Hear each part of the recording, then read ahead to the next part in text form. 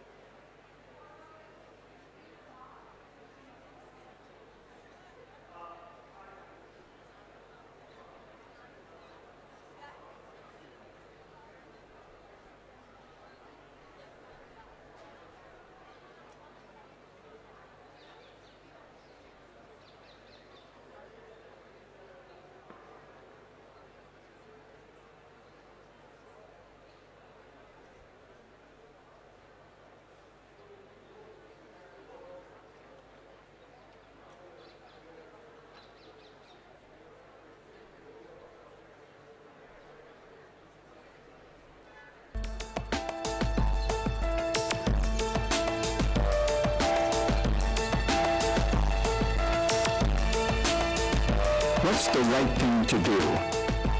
That's a question I've asked thousands of students at Harvard University in my class, Justice. Would it be just to torture the suspect to get the information?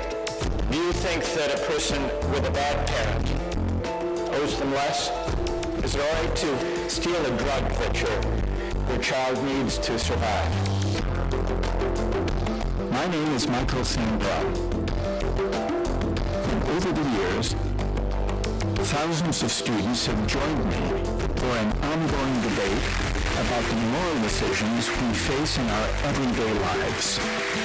This is a course about justice, and we begin with a story.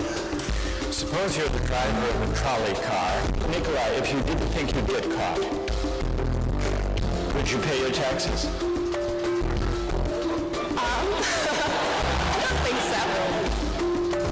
I think I should be able to bid for a baby. I'm not sure. It's a market. I mean, in a situation that desperate, you have to do what you have to do to survive. You have to do what you have to do. You got to do what you got to do. What do you say to Marcus? I've never been in a class like this before, where they kind of asked you to really think and consider the moral dilemma. I've never had such a fun class in my life, you know? We turn to the great philosophers of our past for answers. Do you think Bentham is wrong to add up the collective happiness? I don't think he's wrong, but I think murder's murder in any case. Well, then Bentham has to be wrong. If you're right, he's wrong. Okay, he's wrong. All right. Thank you. Well done. Then we turn to the present to challenge the reasoning behind the moral choices we make every day. I think that what happened in the past has no bearing on what happens today, and I think that discriminating based on race should always be wrong. I just want to say that white people have had their own affirmative action in this country for more than 400 years. It's called nepotism and quid pro quo. So there's nothing wrong with correcting the injustice and discrimination that's been done to black people for 400 years. Even effort depends a lot on fortunate family circumstances for which we can claim no credit. Raise your hand, those of you here who are first in birth order. I am too, by the way. Mike, I noticed you raised your hand. Taking justice was really an eye-opening experience for me. Everything that you've thought of up to that point becomes questioned, becomes challenged. The purpose of sex is, one, for its procreative uses, and two, for a unifying purpose between a man and a woman. Your beliefs are your beliefs, and that's fine. But civil union is not marriage within the Catholic Church.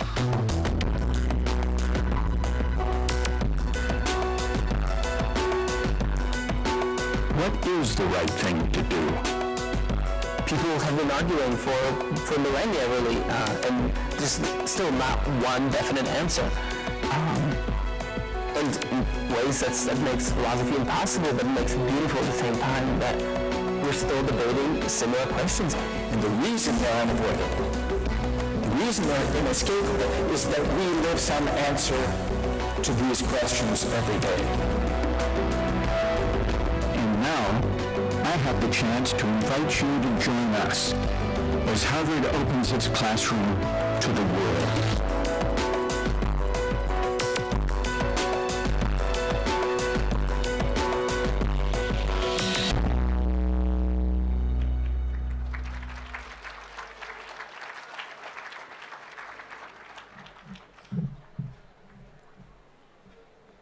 Good afternoon.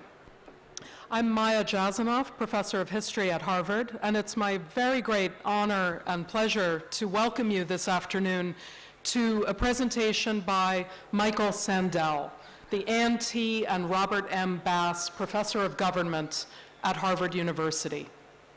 Professor Sandel has been teaching political philosophy and writing about the subject at Harvard for more than 30 years. His books include Public Philosophy, Essays on Morality and Politics, The Case Against Perfection, Ethics in the Age of Genetic Engineering, Justice, What's the Right Thing to Do, and most recently, What Money Can't Buy, The Moral Limits of Markets. His works have been translated into 23 languages. Now, I am, fortunately for me, a colleague of Professor Sandel's at Harvard. What he may not know, and what I will share with you, is that I am also a former student of Professor Sandel's, having taken his wildly popular course, Justice, at Harvard as an undergraduate longer ago than I care to reveal to you today. Now, I am one of at least 15,000 former Harvard undergraduates who have taken Professor Sandel's incredibly stimulating, important course on justice. But the community of students who have learned from Michael Sandel ranges into the millions from the Harvard campus around the world, thanks to his online teaching, his public teaching. He has attained a global audience of millions and has been named one of the most influential intellectuals in China and other parts of the world. This afternoon, I think he's going to give us a wonderful exposure to why his teaching is so important and why the questions that he asks are ones that we should all be asking ourselves, and I hope today to hear some answers from the audience. So with no further ado, please welcome Professor Michael Sandel.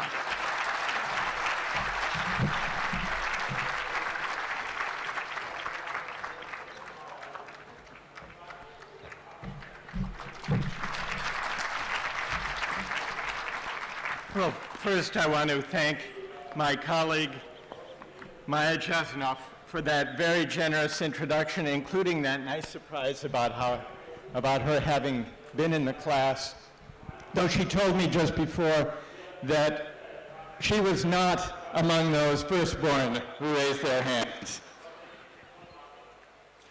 Today we're going to have a discussion, with your help, about philosophy, or at least big philosophical question. Makes a difference to the way we live our collective lives, to the way we organize our social and political life.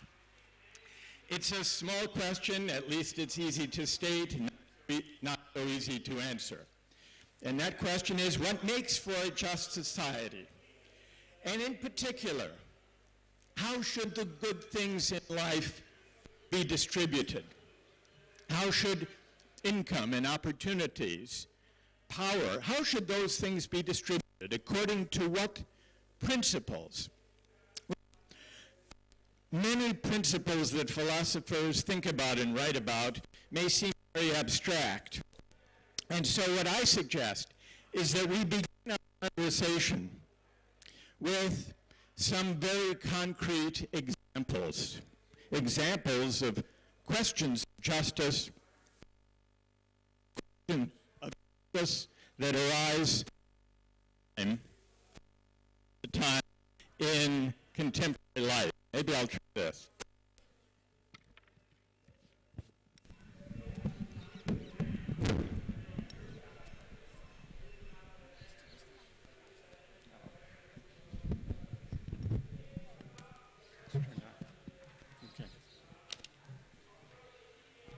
All right, so the questions seem abstract, but they arise all the time. And in our public discourse, though we often don't do a very good job of addressing directly big principles and competing ideas about justice, they are present, even if just beneath the surface. So let's begin with a concrete example of distributive justice, about what's fair, about who deserves what and why. Let's take the question of income inequality. Let's start out by considering someone who makes a lot of money. Who would be the first person who comes to mind? So, who? Bill Gates? Well, let's think about cricket. How much do you think Sachin Tendulkar makes? What would you guess? A year? Well, what would it be in US dollars? I'm not good at converting them very quickly. 20 million, 22 million. 22 million. Now, that's not all from playing cricket. Most of that is from endorsements, from endorsements for products. But 22 million a year, that's a lot of money. What does a school teacher in India make in a year? 12,000? In a year? 2 lakh a year. Is that about right? 2 lakh a year. All right, so here's a question. Here's a question of justice. Would you say that Tendulkar deserves to make that much more money than a school teacher? Let's start by just taking a poll, a show of hands. How many say yes, Tendulkar deserves to make that much more money than a school teacher? Raise your hand, those of you who think so. And how many don't think so? The majority don't think so, but there are some who do think that he deserves it. So let's begin with someone, a brave member of the minority, who will defend Sachin Tendulkar's making all that money. Why does he deserve to make that much money? Who will get us started? Yes. Added to the talent, he spent years and years working on a skill till he's raised it to a hugely expert level. And I think just with that example, he can teach all the school children in India a lot of lessons. And so I would say he is the ultimate school teacher, and so he would deserve to earn much more because he's more expert than most other school teachers. Because, wait, keep the microphone for a minute. Now, what's your name? Sonia. Sonia. Now, Sonia, if I understood you correctly, you actually made 2 arguments in favor of his deserving that money. The first argument was he worked very hard to develop his skills as a great batsman. Yes. And the second argument was he's actually like a kind of super teacher. He teaches all of those students, but what is Sonia? What does he teach them? He teaches them that hard work can allow you to earn $22 million a year. Now, may I ask you one more question before we hear from people who may disagree? Hard work, and I'm sure he did work very hard and trained, but I've tried playing cricket. I love baseball, which is a better form of cricket. No, I'm sorry.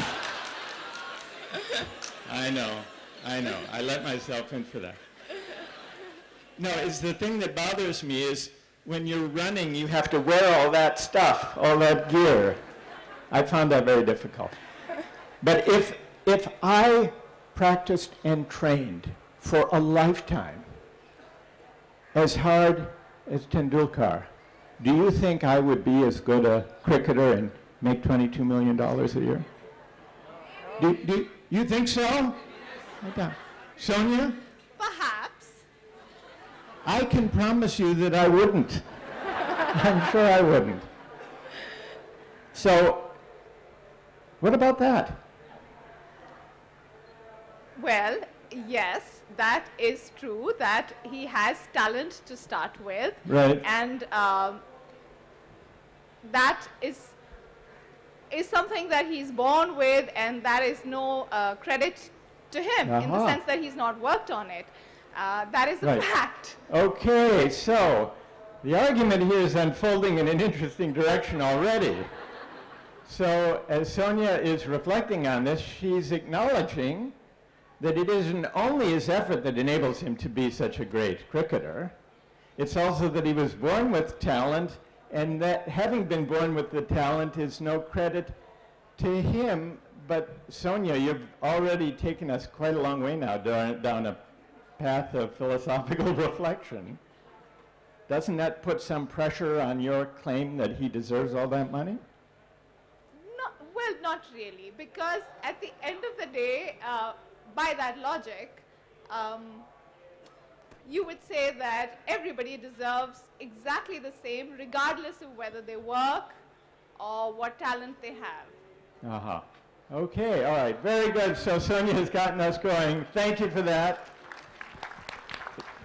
Now, who disagrees with Sonia and can address her arguments about effort and what we're born with? Who has a reply? Who thinks he doesn't deserve all that money and can explain why? Yes, to the side, the young man by the side. See if we can pass him the microphone. You don't want to toss it. Go ahead.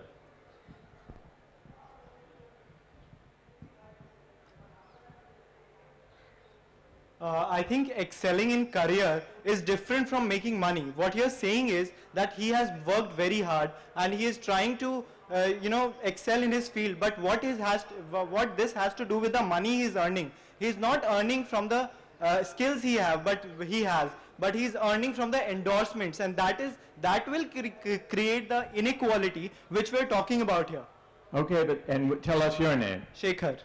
Shekhar? Yes. He makes a lot of money from the endorsements. Would it change your mind if the team paid him, if he made it all from the cricket matches? But this cannot be possible. I mean, what the team pays or what the board pays to him for playing cricket is not the equal amount of money which he gains from the endorsements. Right. All right. He makes, actually, I looked it up before I came. Of the 22 million, he makes about 4 million playing cricket and about 18 million from the endorsements. Let's accept that. Let's grant that. Would you say that he deserves the 4 million? No. No. 4 million, that's all playing cricket. No, it's not about playing cricket. What happens in India is cricket is considered as the most superior form of sport. And, everyone is agreed to pay much more than what a football player gets, what a hockey player gets.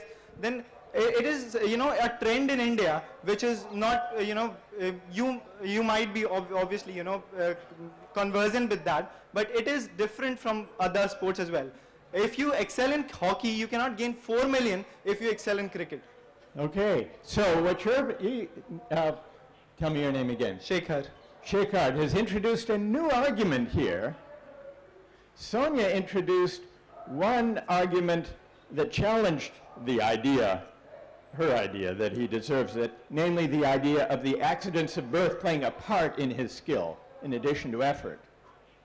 Now we have a further reason to question whether he deserves it that has not to do with the contingency or the accident of his skills and his birth, his good luck, but to do with the fact that he happens to live in a country, in a society, in a time and in a place that puts great value on cricket, more so than on football. I think that's actually a wise choice, by the way.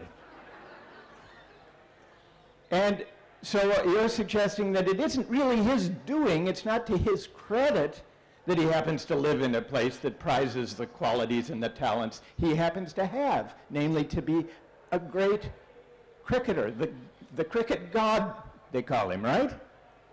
Okay, so who has a reply to that? Now, we've heard two objections to the idea that people who make a lot of money can be said to deserve it, one having to do with good luck, the distribution of talents, the other having to do with the good fortune to live in a society that prizes the talents or the abilities or the skills that I happen to have. Yes, what would you say? Yes. Right here. All right, and then we'll come to you. Go ahead. Sorry, I'm Belinda from South Africa, and I am a great cricket fan. Okay. And especially of Indian cricket and Tendulkar. For me, okay, he was born with a talent, but he worked hard. Right. And for me, he brings a lot of joy to people. In a country like this, wherever you live, you need joy. So he, in that way, is deserving his money in one way. He's teaching people, if you've got a talent, use it. Discipline. He's teaching them as well to have a dream. Go for your dream. Life isn't fair, but use what you've got. Life isn't fair. No. But use what you've got. Well, he's using what he's got, and he's making a lot of money doing it. But you have a different talent, and you've used it. But you said life is unfair. That is unfair. Why is it unfair? Well, some have got less talent than others, or some people don't use the talent they've been given. And, but if life is unfair, how can you say at the same time that it's fair for Tendulkar to make 22 million? I don't have a problem with it. I can see that. He's brought me hours and hours of joy. Joy, he's brought you joy, and therefore you pay him all that money? What about the actresses? Bollywood, Hollywood. Yeah? What's the difference? Do they not deserve it? They bring joy to people. So they're using their talent. They're working hard. Tendulkar worked more hours than most people work in their lifetime in a year. Okay. All right. It sounds like this audience is being swayed a little bit, listening to the arguments. Now, what's her name again? Belinda. Who disagrees with Belinda and has a reply who can address Belinda's arguments? Who disagrees with her? Yes. The woman right here toward the front. Yes. I disagree with her because she said that Sachin or Hollywood or Bollywood actresses bring joy to people. But I think that even a school teacher also brings a lot of joy to kids. And if Sachin works hard, so do the teachers. Okay. Oh, all right. What about that, Belinda? No, wait. You keep that. We'll bring another microphone for Belinda. Go ahead. Or I'll give you mine. All right. We've got one here. And meanwhile, while we're waiting, tell us your name. I'm Vishakha. Vishakha. All right. Speak directly. Vishakha, I agree with you. Teachers are one of the most important things we have. But we can't, I get back to my life is unfair. Unfortunately, some people earn more than others. It shouldn't be about just the money. Sachin does a lot of good with his money. He helps. No, but you haven't quite answered the argument that the teacher works hard, maybe harder than Sachin. Maybe. What about that? I agree with you, teachers are important. They're vital. Education's the most important thing. The most important? You mean it's more important even than the joy that you get from... Unfortunately, yes. Education is the most important thing. So why shouldn't teachers be paid as much as cricketers? Why shouldn't... What about why shouldn't the best teachers be paid as much as the best cricketers? Life just doesn't work like that. So that's the question that we're looking to answer. Does Sachin deserve that much? No, life is unfair and he doesn't. Because other people aren't earning it doesn't mean that he doesn't deserve it. He distributes his wealth. Does he distribute the 4 million? Obviously he does not distribute as much as he should, because if he did, then there wouldn't be so much poverty.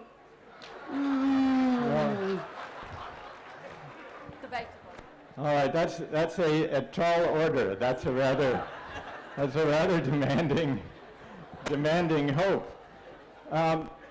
Yes, the man sitting toward the back. Yeah.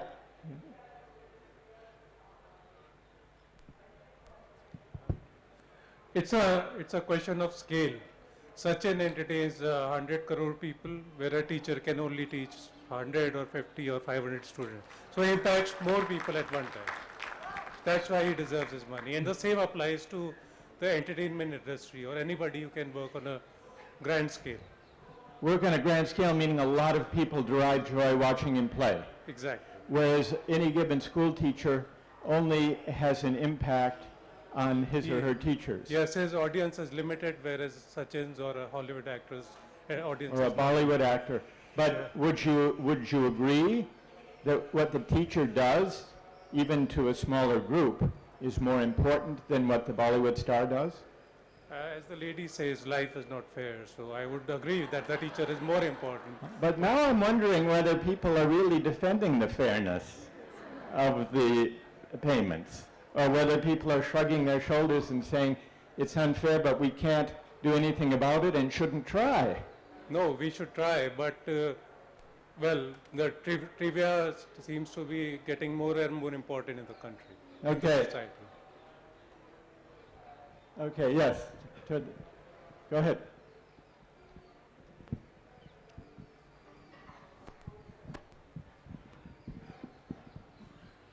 I think we got into a wrong direction about this whole fairness thing. Like, first of all, with the... Speak directly into the microphone so we can hear. I'm sorry, can you guys hear me now? Yeah. All right. So, like, you know, there's one most important religion in India, and it's like the biggest religion in India, and that is cricket. And undoubtedly, Sachin is the god of it. And having said that, you know, people who follow cricket, they know, like Sachin, the time when he came, Indian cricket was really down, and he was like a 17-year-old boy visiting our fair state competitor. In the first game, he was like a 17-year-old little skinny kid. He took a ball right on his chin and kept on playing. And not only that, we all who follow cricket consider Sachin as our brother, our son, our father. So when he makes money, we think we make money because we are happy for him. But I'll tell you one more thing. Why it is fair? All right. Because if another cricketer, Rahul Dravid, was playing as good as Sachin, but was not making as much as Sachin from the board, then I would say it is unfair. And like, if you know how much the board makes, in billions, and who do they give? First person they need to give to is our cricketers. I mean, they deserve it, right? Okay. Who has a reply? Who disagrees? Who has an answer to this argument in favor of the fairness? All right, right down here. Yes, go ahead. Like you said, even if you practice for 1,000,000 years, you'd never be Sachin, right? So that's a risk you didn't take. You agree with me about that? I don't know. That's what I'm saying. Yeah. You never try it, so you never know. Right. That's a risk he took. He took the risk of putting in those hours and years into becoming a great cricketer, and it worked for him. So the risk paid off. And Well, it's paid off, but should it pay off that much? But he took a risk. He took that big a risk, maybe. He dropped out of school. He didn't take formal school education. Right. That's a big risk in today's world. Who doesn't take formal school education? Right. He put his everything into cricket, so maybe he does deserve, you know. Does a teacher take a risk when he or she studies and goes into a classroom to try to educate students? Not that much. Do you think? No, not that much. You don't think so? Do you think? I don't think a teacher takes as much of a risk as Sachin took when he dropped out of school in class 10. Okay. All right, we've heard a range of arguments here. Let me first, I want to put a different kind of question of justice to you, but first I want to notice something about the discussions and the debates we've just heard. We began with the question, does Sachin deserve all that money? That much more than a school teacher? And many people have argued vigorously, yes, because his cricket skills bring joy to millions of people, because he worked hard to develop his skills, because he's enormously talented, and because cricket it was said, is a kind of national religion. And then we've heard counter-arguments to those claims. To the argument about effort, we've considered the fact that cricketer depends not only on effort, but also on talents and skills that he was lucky enough to be born with, but which are no credit to him. They're a matter of good luck. And then we've also heard the argument that it's not his doing that he lives in a society that happens to worship cricketers, to love cricket. That's not his doing. That's not something he deserves. That's not something he can claim credit for. So these arguments raise a broader question of political philosophy.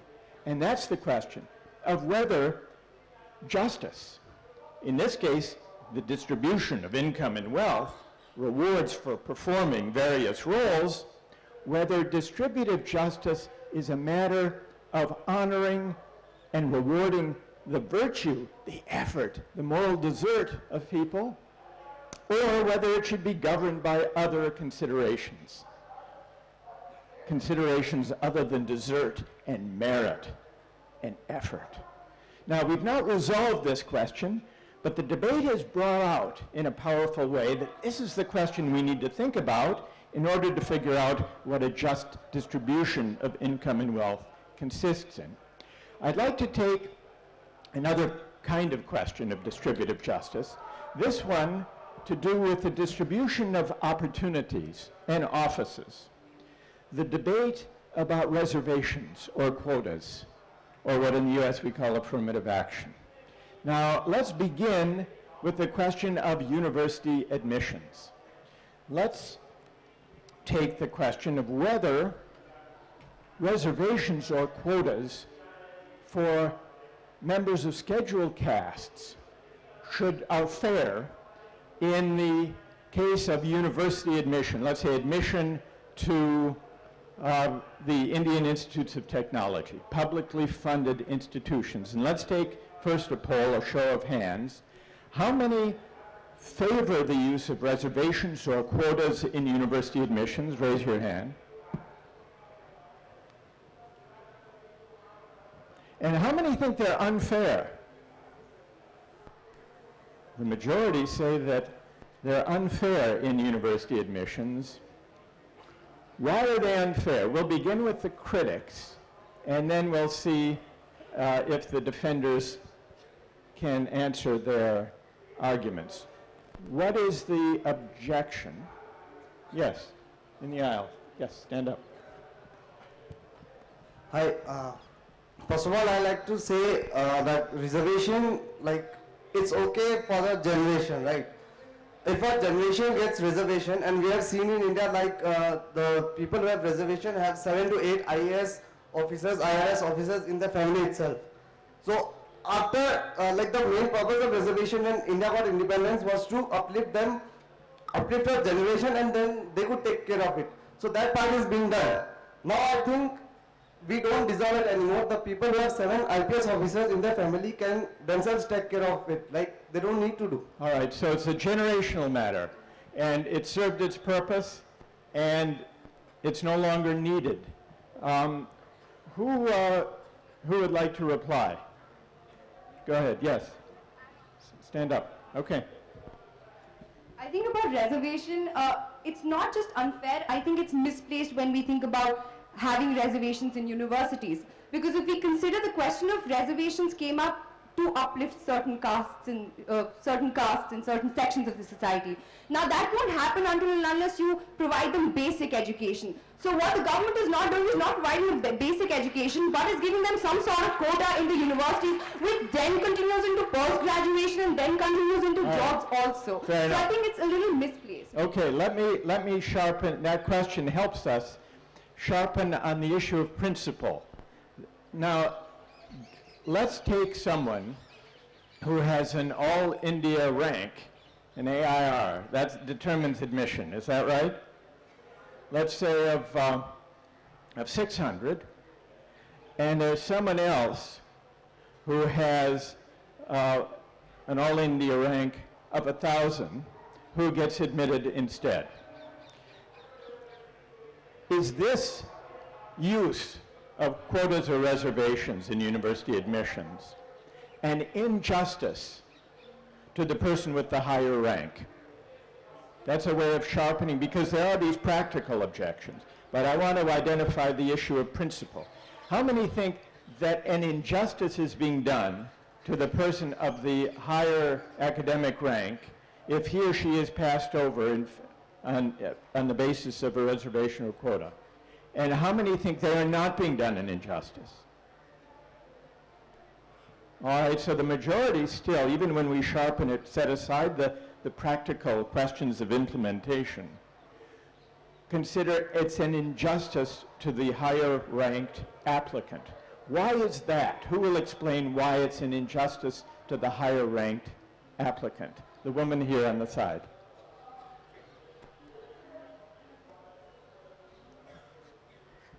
The woman standing just, we're getting your mic. Well, I think it's an injustice because admission to such kind of universities should happen on the basis of merit rather than on the basis of caste. I am not against upliftment. What I am saying is upliftment should not happen at the cost of talent, someone's talent. That is what I have to say. All right, and so merit, tell us your name. Mansi. Mansi. Yeah. So the principle of merit should determine university admission. Yes. And the use of reservations is contrary to the principle of merit. Well, when we compare the both, talent ranks at a higher level than caste. All right, and why, can you tell us why merit should be the sole principle governing university admission? I would tell that because when you're going to such institute, you are going there for catalyzing, for energizing your talent, your skill. So basically when you're going there, the basic purpose for admission there should be talent only, not on the basis of caste. You're going on the basis of caste for the upliftment of your skills. That is totally a contradiction. Okay. Who disagrees? Who disagrees and can tell us why? The gentleman toward the back with the glasses. Basically, we all talk of a level playing field. Yes. And is it really a level playing field to bring in a handicapped player and make him play in the first 11? I think he should have been given, his mother should have been given better nutrition, he should have been given better food, he should have been given better education so that he could compete on a level playing field. I happen to be from the armed forces. Once this whole issue of reservation was brought up in the armed forces, and we put it down saying that we will have a reserved army as long as our enemies also have a reserved army. all right, so this is an argument that says using reservations will at the end, at the point, at the university admission or at the level of the Army may undermine the mission and purpose that those institutions are meant to serve. Do I have it right? Okay. And there was someone further back who had his hand up.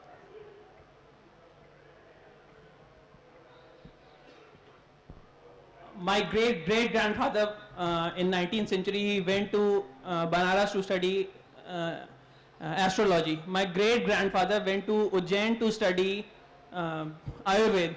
So it is because of generations of my family which have been educated and properly brought up that I am here and I am studying in a good institute. So it's the work of my generation, my forefathers, that I am the product right now. For thousands of years, some sections of our society were discarded a lot, and that is why we need some sort of a quid pro quo right now. I mean, an affirmative action to bring them on that level playing field. All right, and what's your name? Aditya. Aditya. Aditya, what do you say to the argument that we just heard that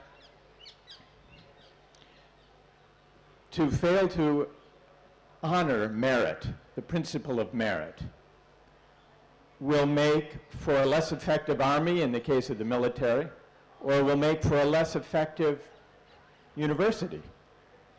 The purpose of the university is to promote academic excellence, the argument went. What do you say to that argument? I'll say that the purpose of reservation is not just upliftment. It is to bring those people in the domain of decision makers. So right now, if we think that someone is getting reservation, it's only for his economic benefit, it's not so. His whole generation is being uplifted with him, and he is being part of the democratic process. And that is why he can make decisions which are better for his community. And his community is also part of our country, and that's why we need to have those people in the decision-making process. So what you're suggesting, now the argument has shifted a little bit as you've articulated it in an interesting way. We began by discussing merit in university admissions, or for that matter, in recruitment to the military and advancement, as an individual claim for the benefit of members of disadvantaged castes. And many people have defended reservations in the name of helping those who come from disadvantaged backgrounds. But now you've shifted the argument and you've said it isn't just that.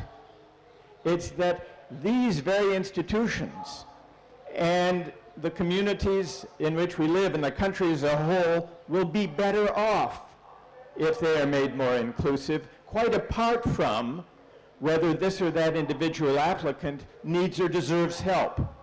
Do I have that right? Yes, exactly. All right, so there are two arguments here when people invoke merit. One is an argument about helping an individual, fairness to an individual to overcome disadvantage. The other is an argument about promoting the common good. Yes? All right, now, so we've had really articulated two different rationales, what you might call the individual fairness, overcoming disadvantage argument, and the argument in the name of the common good for using quotas or reservations. Who among those who disagree with the fairness of reservations, who has an answer to that argument? Who has an answer to that argument? Yes, the woman sitting in the middle. Yeah. Yes. There's a woman further back who hasn't spoken. Yes, with the red sweater. He wants, I'm sorry, I forget his name, but the fact that you want to include somebody in the decision-making process of the country, they need to be capable of making that decision. If you haven't climbed up the steps, if you haven't gone through the process of education and learning, then to put you in a position of power would not really benefit anyone. Let's also get a microphone to the person who spoke. What's your... Vinita. Vinita. Vinita. And your name is? Aditya. Aditya. All right, how do you respond? Stay both of you there, talk to one another, see if you can sort this out, see if you can persuade one another. No, the point is, you say that he has to be capable of making that decision, but the point is, a large section of society is at his level, and he's better off, he's a talented person amongst that section of society. So he needs to be the part of that process which is going to affect some part of his society, his community. I agree with the fact that he should be up there, or people of that group deserve to be in a position of decision making. No, he also deserves to be there. Absolutely, exactly. Absolutely, I agree that he does, but he needs to earn it. What the system should do is to give him the opportunity, to give him the access to learn, and then make his way up that ladder. Not just pick him up from one point and put him up. No, the system is not picking up. The system is fair. It has already been defined that what kind of process is going to take that he reaches that stage. At this stage, you can debate that whether or not 50% quota or whatever marks the cutoff which is required is adequate or not. But the point is, he should be up there. Okay, just to deviate a little bit from the decision making in policies for the country, if you were to give to somebody in seats for surgery, okay, now that's something which is going to worry you. No, why should it worry me? First of all, when he gets admission to some super specialty institute like AIMS or what, so he's in that position now to learn and to harbor his skills. But he got that on reservation, and I worked equally hard every day. No, you didn't work equally hard. It was your your forefathers which worked harder. There are two. All right, there are two issues here. Aditya is raising two issues. One of them is we shouldn't assume, back to the effort argument that we discussed with Sachin, we shouldn't assume that our skills, our talents, our achievements are solely our own doing. Even those of us who haven't benefited from any reservations or quotas are standing on the shoulders of those who have gone before and given us advantages. That's one argument, right? And then the other argument is the argument about an inclusive society being a better society, contributing to the common good. But the one part, Aditya, the one part of the argument you haven't really addressed directly is the question of the super specialties, as they're called. Hiring the doctors, let's say, in AIMS. Would you, just to sharpen the challenge, would you feel uncomfortable going to a medical specialist to perform a complicated surgery on you if you knew that that person were not admitted according to merit as it's defined traditionally, but instead according to quota? What would you say to that? I just want to give you an opportunity to respond to that part of the challenge. He gets into AIMS based on reservation, but what his progress is within AIMS, it's without reservation. It's based on his talent, what he's studying over there. And so, if he's passing the exams with good grades, then why not? Why should I not trust him? He's equally as good as other doctors. Okay, what do you say? Thing is, getting into AIMS itself should be merit-based. Why should I as a person have the easy part to get in? Right. All right, let me ask you another question, because we were talking about an inclusive society. Let's take another aspect of the debate about reservations. And let me ask you this question before I put it to the group as a whole. Are you also against, do you think it's also unfair, the Women's Reservation Bill? 33%? Yes. I think it's unfair, because that's not what we need to address, their presence in the parliament. What we need to address is, why aren't they getting there? Why are they subjugated at the grassroots level? Okay, so you're extending the principle consistently to reject quotas, reservations for women to the parliament, to the Lok Sabha.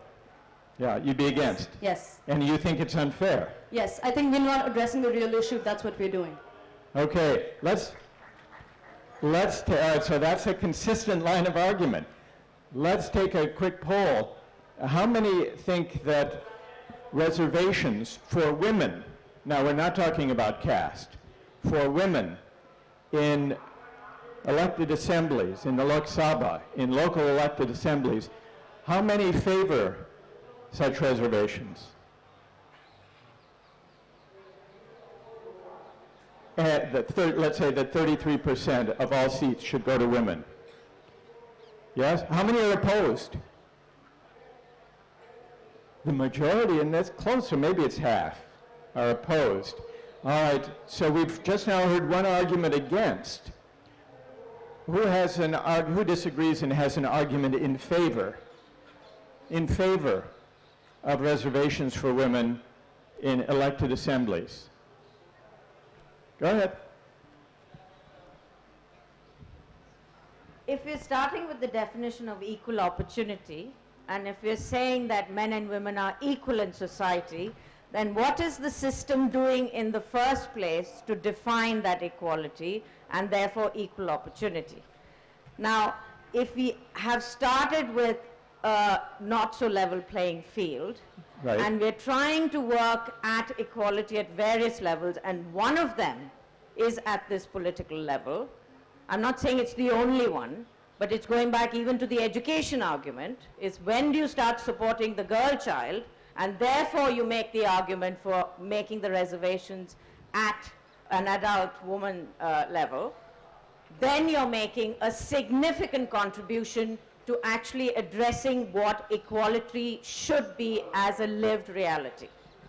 And so you would favor quotas for women in Yes. elected assemblies? Yes. Because the playing field is not currently level or equal? No. And so it's to address unequal opportunity?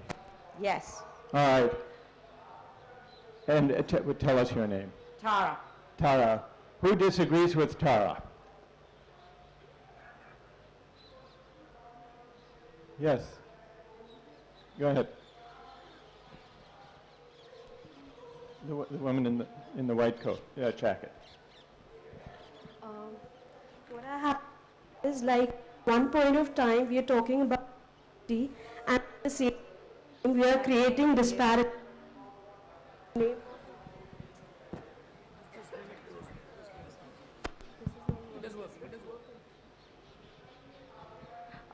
I have a point. What my point is that at one point of time we are talking about equality in the society, and on the other hand we are creating disparities in the society on the name of caste and gender, and there are various other issues which can be discussed upon, and like we should actually think about the fact that who are actually getting benefited by these reservations.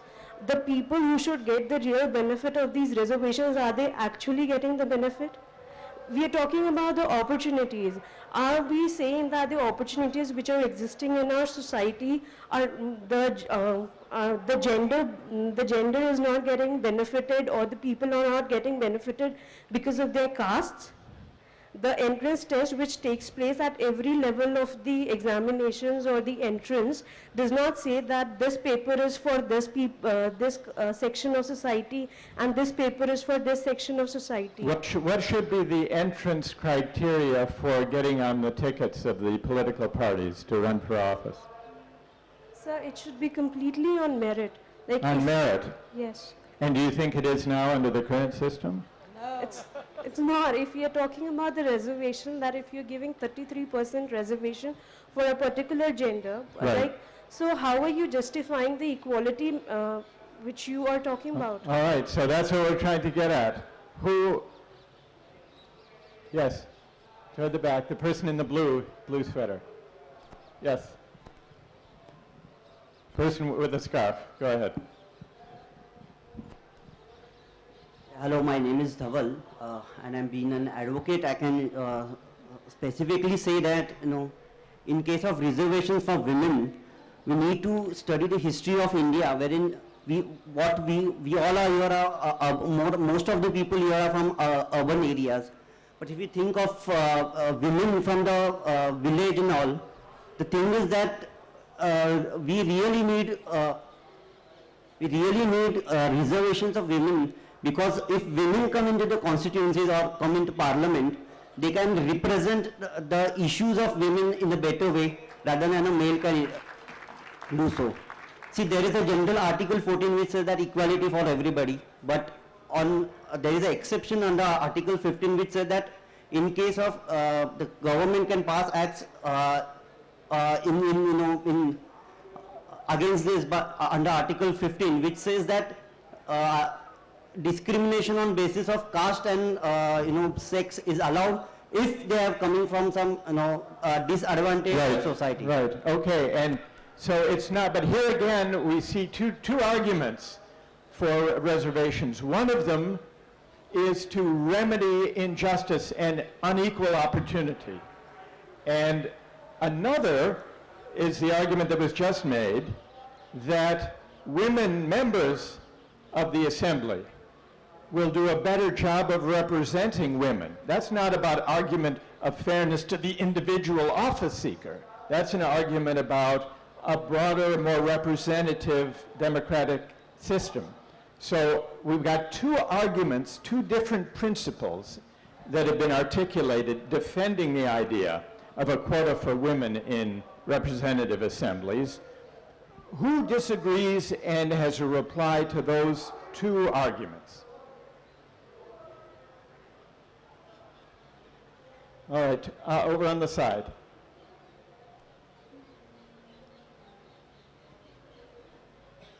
We'll pass you the microphone.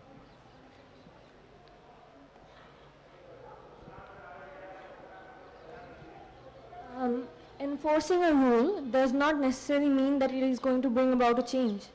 If you are putting women there to help women, that does not mean society is changing and equality for women is being brought about. It just means that you're enforcing it as a rule and would like people to follow it. It's not actually bringing about a real change. And so do you think it's unfair? You think it might be ineffective in achieving its Yes, I think it's extremely unfair. And why is it unfair? Because of this reason only, that it's not going to bring about an actual change. There is going to come a point in time, if you do not take women seriously, like as an individual in the society, that no matter what their opinions be, they are going to get rejected by the majority of the segment, which are the males. In this case, 33% is not an equal division, is it, first of all? Well, would you favor 50%? I would not, but they are talking about equality. Right now, what is the percent in the Lok Sabha? Do you know? No, I don't. It's about 11%, is that right? Do you think that's fair? No, but the point is that there should not be a reservation for it, right? It should come because you think they deserve a place in the Lok Sabha. Huh? Okay, the woman just in front, yes. Okay. Yes. Well, I think the point I just had to make was the fact that this 11% that is in the Lok Sabha, if this 11% itself is not being heard, where is the chance that someone who has no reservation, has no chance of actually getting in due to the fact that there isn't a quota for women will be heard? If just the 11% of women that are in the Lok Sabha aren't being heard, I think that's the problem with the reservation, is that the people who are in it are not, I'm not making any sense. Go ahead. You're doing fine. All right, I think I get it. I think I get it. You've done fine. I want to see, we've discussed two different kinds of reservations. One for caste in university admissions, the other based on gender for elected assemblies. Is there someone who thinks, now many people were against both and many people were in favor of both. Is there someone who thinks there is a principal difference between these two different kinds of quotas or reservations, and someone who can articulate that difference? Okay, yes, go ahead.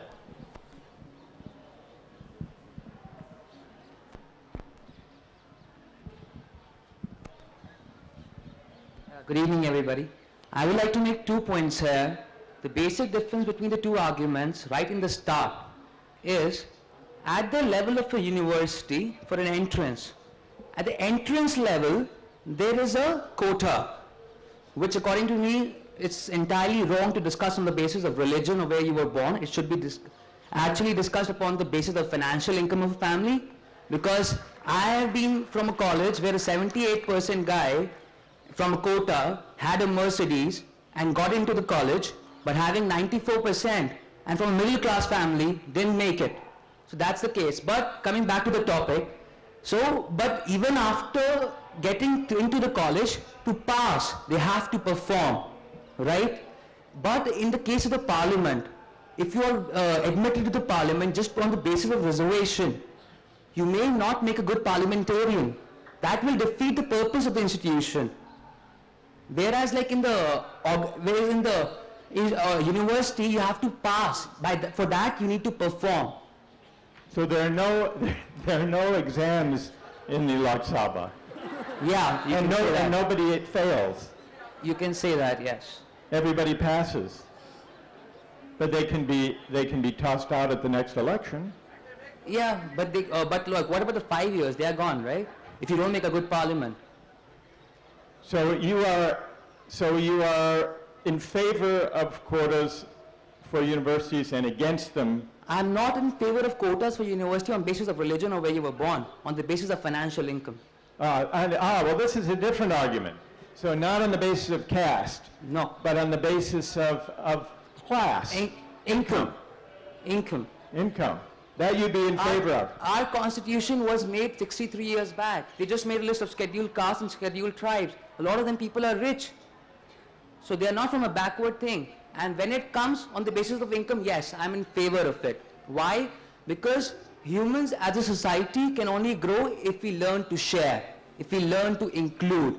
If we don't do that, we are not humans. All right. We cannot grow as a society. So here's an argument for the use of quotas or reservations in university admissions, but not based on caste, instead based on income, Yes. helping those who are poor. Because there is not, though there is quite a bit of overlap, there is not a perfect overlap between income and caste. Who would like to address that argument? Someone who has defended, I'd like to hear from someone who has defended caste-based reservations. What do you say to the argument that income, disadvantaged by income, not caste, should be the basis of reservations for university admission? Who disagrees and can say why? And who hasn't spoken yet? Okay, right here.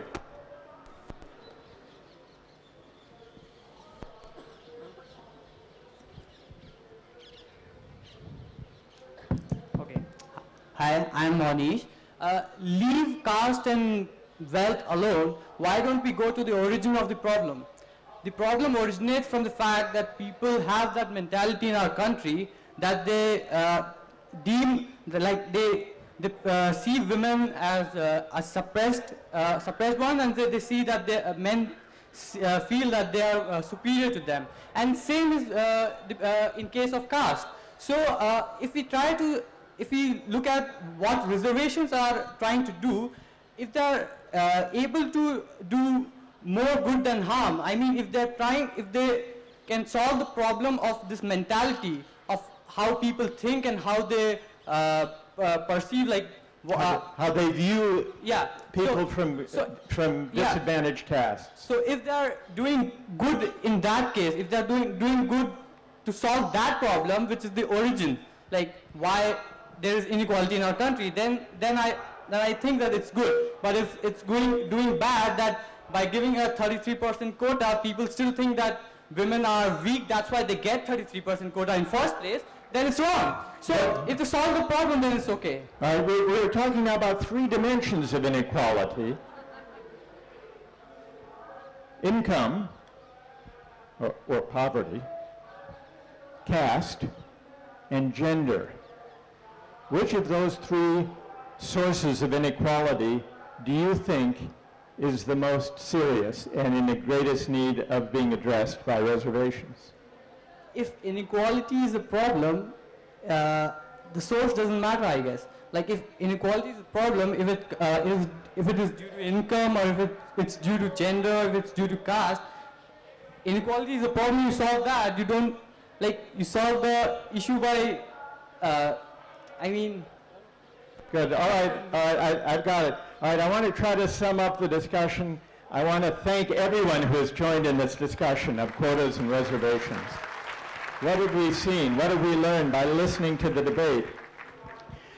There are certain parallels between the debate we've just had about access to universities or to elective assemblies and the debate we had earlier about what it counts as a fair distribution of income and wealth. It begins with this question of who deserves what and why. And those who defend effort in the case of income differences. Effort explains and justifies why some people deserve a lot more money than others. There's a certain parallel between that argument and the argument that invokes merit in university admissions against quotas and reservations. And what those arguments share is this idea that a just society, a just way of distributing opportunities, income, wealth, power, rewards what people deserve, what they merit, because they've worked hard, because they've studied hard, or practiced cricket hard, and that shows good character, and we should reward and honor that. That's an argument in the name of merit and effort. And against that argument, there are those who say, those who wind up on top haven't worked harder necessarily. Maybe they're standing on the shoulders of generations who have gone before and provided them with the background conditions and opportunities to develop their talents, even to work hard. And what about the moral status of having certain talents and skills, regardless of how hard we work or how hard I may practice cricket? Doesn't that challenge the idea that justice is only or mainly about rewarding merit and effort as an individual quality? And finally, there's the question of what do we as a society in any given time and place prize and reward? Yes, being a great cricketer brings joy to millions of people, but that fact that we're crazy about cricket, that's not the doing of the person who derives the benefit from providing that joy. So a second set of arguments has had to do with the common good. Not just fairness, not figuring out what's fair to the individual, but asking what will make for a better society, whether it's bringing joy to a lot of people, or whether it's making for a more inclusive society where everyone is better represented. Running through all of these arguments have been these two aspects of justice: fairness to the individual and contributing to the common good.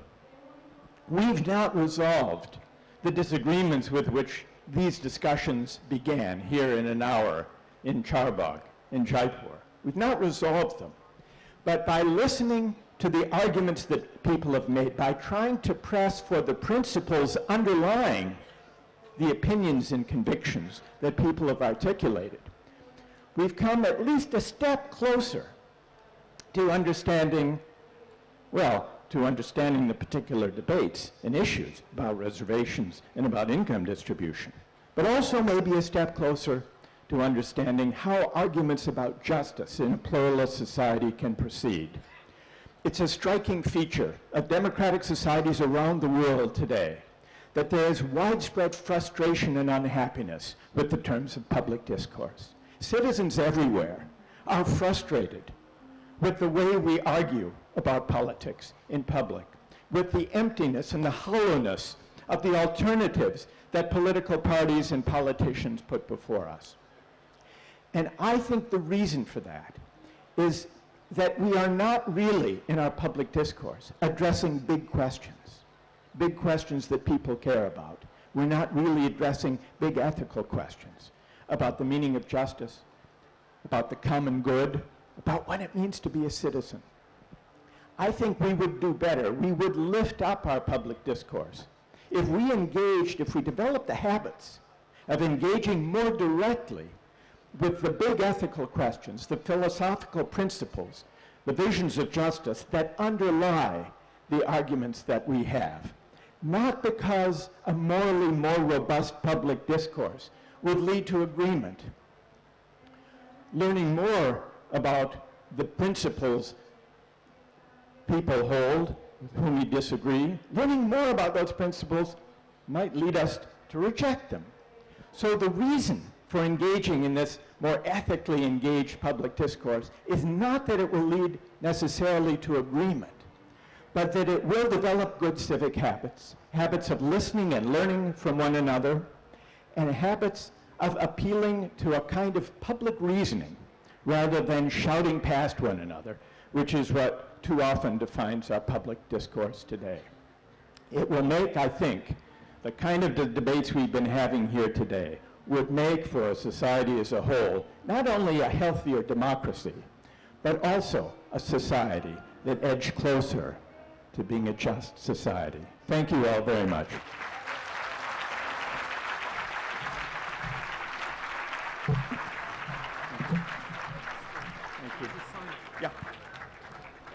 I'm sorry we've had to finish. That certainly isn't fair. There'll be signings going on at this rate for about 3 days. Thank you all very much indeed. Please allow Michael a space to walk through to the signing area. Please walk him through to the signing area. Thank you all.